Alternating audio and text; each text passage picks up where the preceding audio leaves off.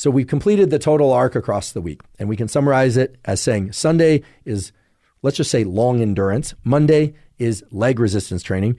Tuesday, heat cold contrast. Wednesday, torso training plus neck. Thursday, I would call it moderate intensity cardiovascular exercise, so that 35-minute moderate intensity cardiovascular exercise. Friday, high intensity interval training of sprinting or some variation thereof. And Saturday, arms, calves, neck, and torso indirect work.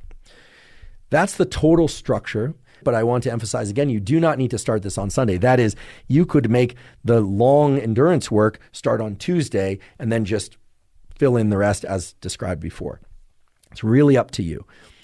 There's another important point I want to make, which is that neither I nor anyone is going to be successful in doing the exact workouts on the exact same days of every week because of travel, work, illness, other demands, etc. The thing about the schedule that I like so much and that I do believe that will benefit you as well is that you have some flexibility there. What's the flexibility? Well, let's say you train your typical Sunday workout of endurance, then you train legs on Monday, and then you don't manage to do your heat cold contrast on Tuesday for whatever reason. Well, you can put it on Wednesday. Just make sure that if you're going to do the cold stimulus that you don't do it too close, not within 4 or ideally 8 hours after the training of torso. But you could do it before, or you could do it just heat and skip the cold that particular week. All right, not ideal, but better than not doing anything. Let's say, for instance, the leg workout was particularly brutal. You don't sleep that well on Monday night or Tuesday night. Well, then should you do the torso workout on Wednesday?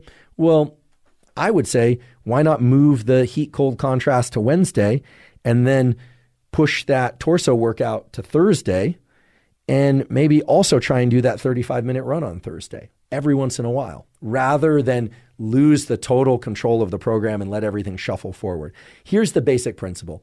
I do believe that any one of these workouts, whether it's for endurance or resistance training, can be shifted either one day forward or one day back, right? You could delay it by a day or you could accelerate it by a day in order to make sure that you get everything done across the week. In fact, I would say the best way to think about this foundational fitness program is not from the details up, but from the top down, from the big picture down to the details. And say to yourself, once a week, you're going to get some long endurance in. Another day during the week, you're going to make sure that you get a kind of moderate, faster endurance workout in.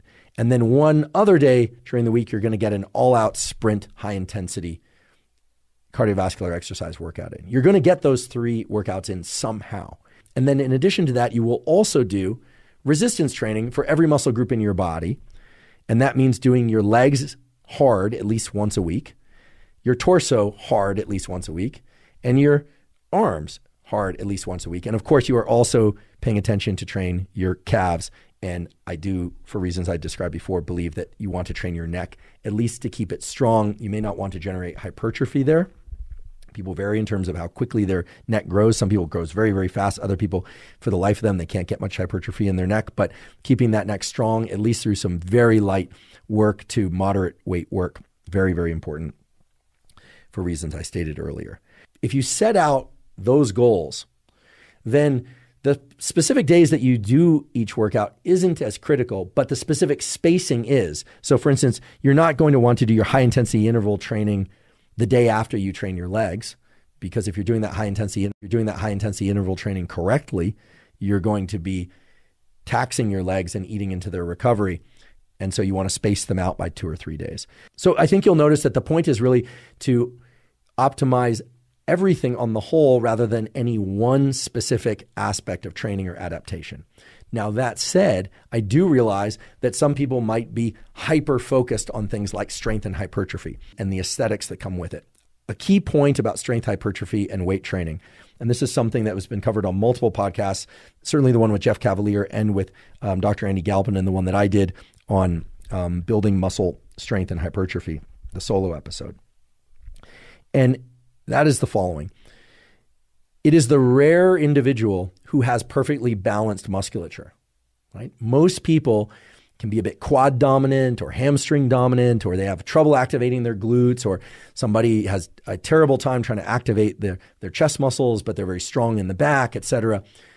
It's very clear that we can know that not just based on aesthetics, right, but based on deliberate contractibility of those muscles. So I don't want to get into this in too much detail for sake of time, but this is something that has peer-reviewed research to support it and was also discussed extensively with Jeff Cavalier when he was a guest. And that actually he's really popularized this notion, and it's absolutely true, which is that if you can contract a muscle very hard to the point where it almost feels like it's cramping, if you can do that even when there's no weight in your hand or there's no resistance against it, so you're just using your mind-muscle connection to contract that muscle hard and isolate it, chances are you'll be able to generate hypertrophy and strength gains pretty easily in that muscle compared to muscles that you have a harder time activating. So during all resistance training, that mind-muscle link is really important.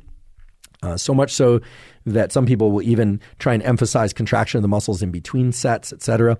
I personally, because I'm not somebody who likes a mirror when I work out, and I'm not somebody who wants to spend time in between sets flexing muscles and etc.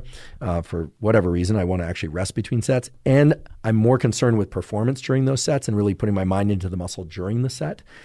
I really try and emphasize deep relaxation between sets. And so here's a tool that, again, is built out of science, and I should say peer-reviewed studies, some of which are being done in my lab, but other labs as well, which is that in between sets, what I really strive to do is to bring my heart rate down as much as possible, calm myself down as much as possible, and I'll do the so-called physiological sigh in order to do that. That's 2 inhales through the nose, back to back, and then long, full exhale through the mouth. I just did it partially there for sake of time again. So a big, deep inhale through the nose, and then sneak in a little bit more on a second inhale to maximally inflate the lungs and the alveoli of the lungs, and then a full exhale of all your air via the mouth to empty your lungs. That's the fastest way that we are aware of to calm your nervous system down. And really in between sets, you can use that to calm yourself down and conserve energy. But then as you move into the weight training set, you really want to ratchet up your focus and attention to the muscles that you're going to be using.